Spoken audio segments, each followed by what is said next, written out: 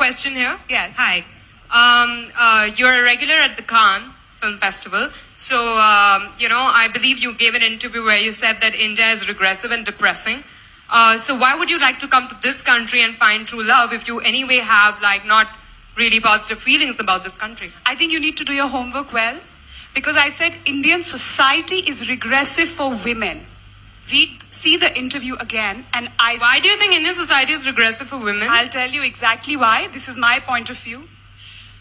With female feticide, infanticide happening on almost a daily basis, with gang rapes making the headlines of every newspaper, with honor killings. Today only I tweeted about it. Today I read in the paper, according to UNFPA, 40% of Indian women, 40% are married below the age of 18. I think it's a very, very regressive state for women. And I stand by it. You said, my responsibility, I know what my responsibilities are. I'm supposed to report what is said and the clarifications that people made, which is why I'm asking you this, because what people believe in India is that that's what you said. So I'm glad you're clarifying. I'm glad you're clarifying, and thank you for giving me this opportunity to clarify. Hello, good evening, ma'am. Where are you? Hi. Yeah. On that, just I'll continue if you don't mind here. Just no sides here. I'm just saying that probably when you're on an international platform and you represent India and Indian women, when you go ahead and say, which might be the truth, absolutely. When you come in India and you say, it's a regressive, it's regressive for nation, for women and all, we understand, we believe it.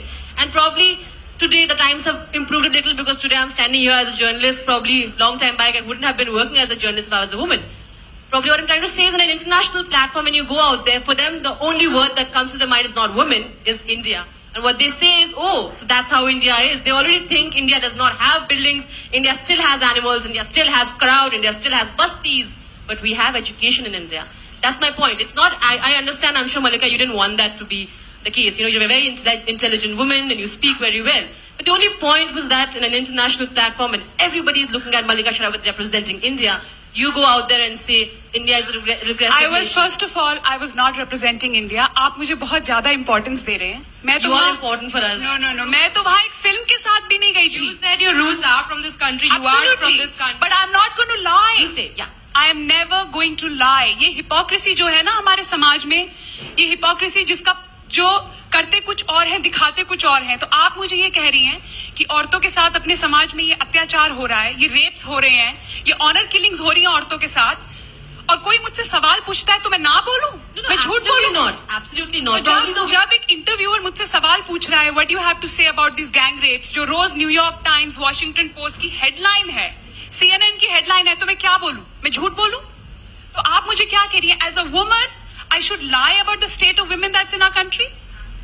So I didn't lie.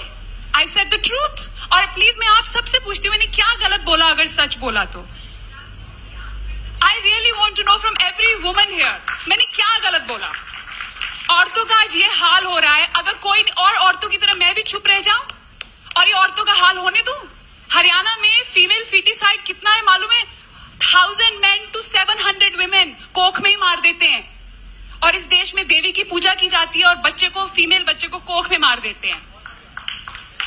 और फिर यही आके press मेरे पे पत्थर फेंकती है कि मैंने भारत का नाम बदनाम किया. मैंने कहा सच बोल के? कमाल है यार. Super, ma'am, super.